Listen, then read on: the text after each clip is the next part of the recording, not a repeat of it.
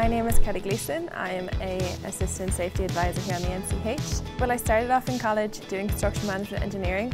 I was an engineer here on this site up until about 3 or 4 months ago before I moved over to safety.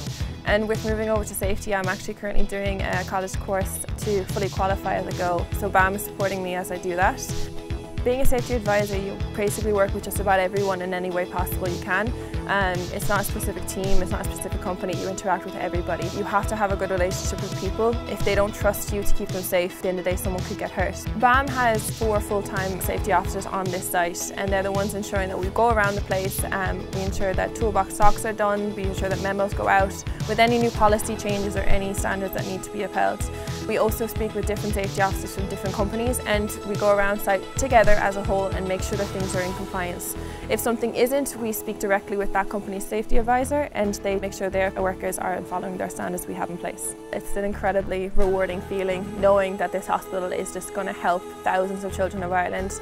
This is my first ever job site, my first ever job out of college, and to have myself be on this project and be able to say that I've done something to contribute to it, it's a feeling you can't describe. This was a topic of choice in college. To be able to actually stand here and be able to say that I did something to help it, it's an incredible feeling.